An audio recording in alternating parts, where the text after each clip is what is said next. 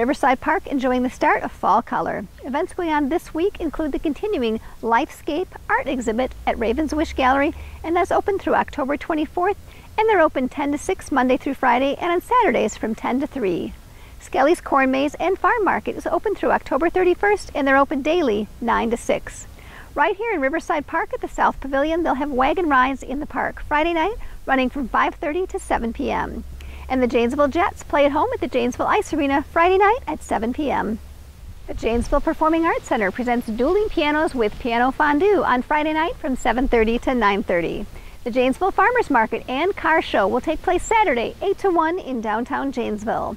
Hedberg Public Library will host a Pokemon Go historical walk on Saturday beginning at 1 p.m. And the Moose Lodge will have a cruise in and sock hop Saturday from 3 to 11:30. At the Janesville Performing Arts Center, they'll have Taste and Tunes on Saturday at 7:30, featuring the Mascot Theory and Corey Matthew Hart of Lost Lakes. The Rock County Farmers Market continues Sunday 9 to 1 at Nature's Touch Garden Center on Highway 11 West. The South Wisconsin Car Show will be at the Rock County Fairgrounds on Sunday from 1 to 5. On Tuesday night, the Hedberg Public Library will have a class on making and using compost, and that begins at 6 p.m. Oak Hill Cemetery will be the site for Chill at Oak Hill Cemetery tours Wednesday, Thursday, and Friday, running from 5 to 6 p.m. They do request that you get advance tickets as those sell out.